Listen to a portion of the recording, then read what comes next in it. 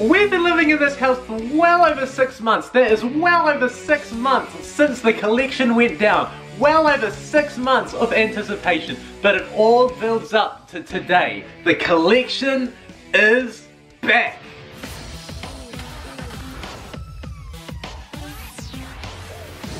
I'm Beatz, and welcome to my crib.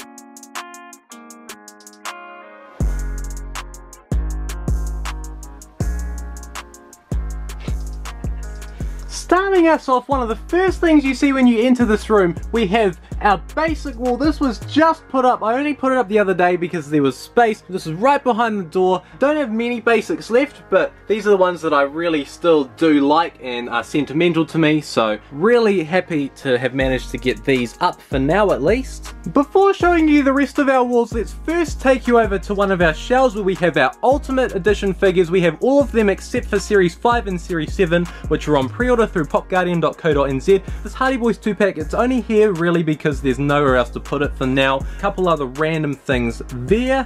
Over here, the desk where I edit all the videos, and of course also on display we have some Undertaker plaques, WrestleMania 25, WrestleMania 27, and in the middle here, WrestleMania 36. These two ones on the outside have Undertaker's autograph and pieces of the ring rope. This one has the dirt from the Boneyard match, and right over here we have one of my most prized possessions, the ring-used turnbuckle pad from Road to WrestleMania 2006. Really wish I had a better place to display it, but for now, this'll do.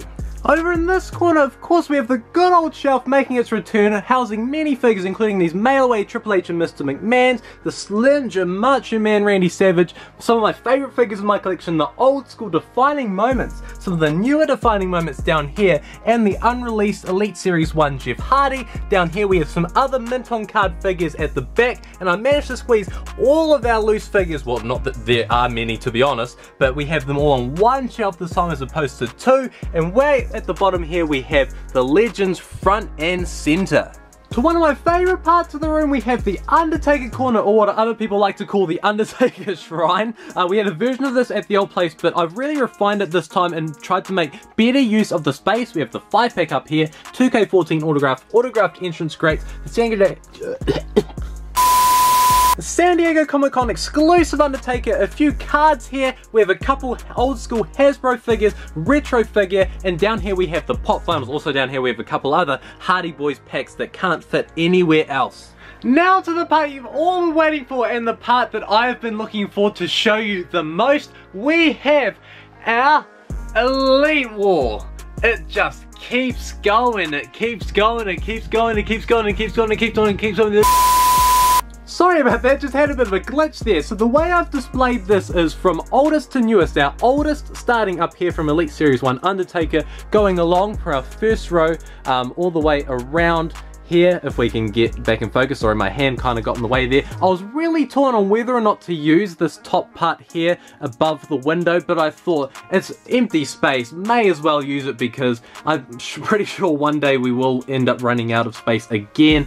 Going back along down here, of course. I'm not going to go through every single one, of course, but just to give you a little bit of an idea as we go along. I actually really do prefer the display we have here, as the two walls are connected rather than just being on different sides of the room.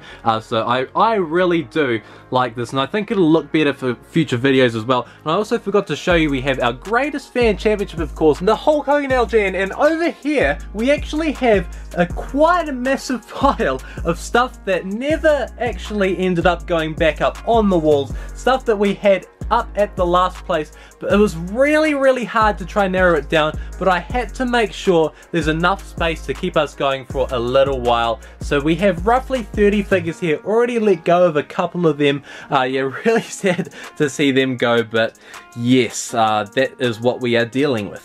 So there we go, man, it feels good to be holding a camera in front of a collection again. Really hope you enjoyed the way that I presented that. What is your favorite part of the room? Please leave it down in the comments. Wait, you right there.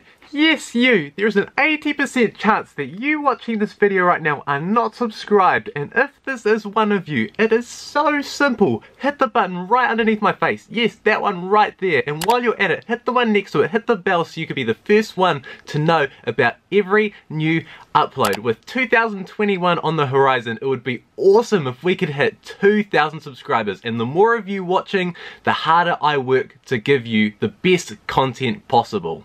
Now, I'm in the middle of editing this video you're watching right now, and I realized I never explained why this wall right behind me here was left empty where everything else is pretty much covered. Now my plan for this wall behind me is to fill it up with hopefully the new AEW action figures. I have series 1 and 2 on the way. When they're going to come in stock, who knows? If you're a collector, you know all of the delays with that set and how hard it is to get. But fingers crossed, as long as they are still coming, I hope to start a display up here. I think it'll look pretty cool. I thought I'd just let you guys know because it is a pretty random empty spot compared to the rest of the room.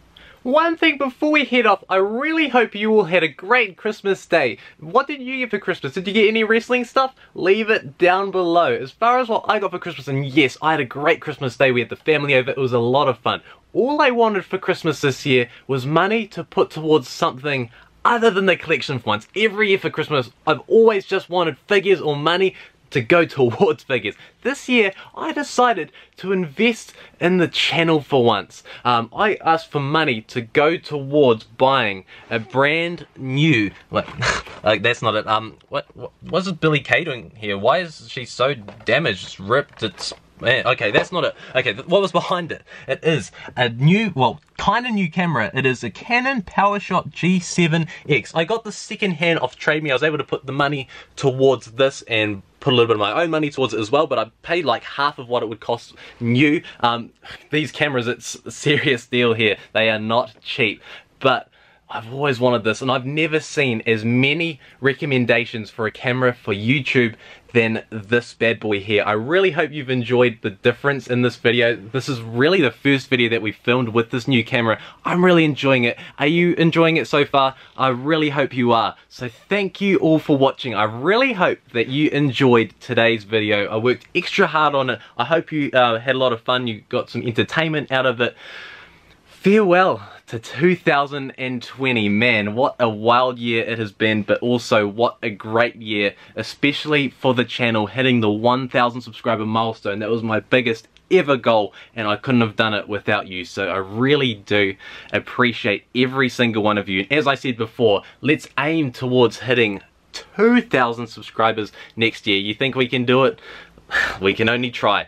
Thank you for watching. Please hit the subscribe button if you haven't already, and we'll see you all in 2021.